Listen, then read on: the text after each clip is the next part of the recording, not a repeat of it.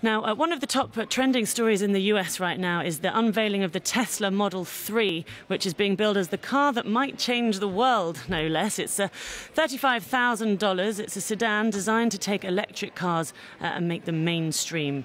Tesla founder Elon Musk said it's probably the most profound car that we make and promises a range of at least 200 miles. That's 320 kilometers per charge. Let's speak to Tom Parsons, deputy editor of technology website Stuff.TV. Hello there, Tom. What do you make of it? I think it's very exciting. Tesla has been busy building a sort of reputation as a tech company first, and then a car company second. And it started with kind of very sort of high performance, high value products that were designed for a very premium market. But the goal has always been to go towards a sort of more affordable family car. And so this is really the culmination of a number of years of research and development that Tesla have been undertaking. So will it manage it? Will it manage to turn things mainstream? Will normal folk be able to buy these cars?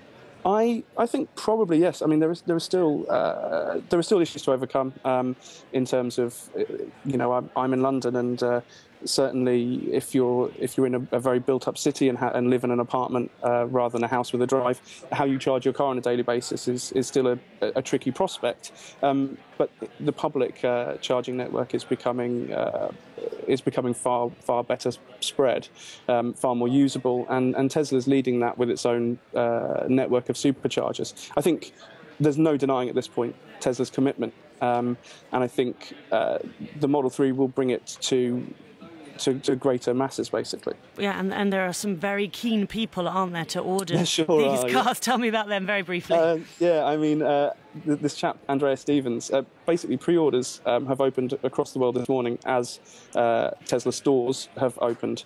And that means that in Australia, they were open first. They were the first to be able to pre-order. So this chap, Andreas Stevens, spent 48 hours camping outside his local Tesla branch in Australia so he could be the first to pre-order.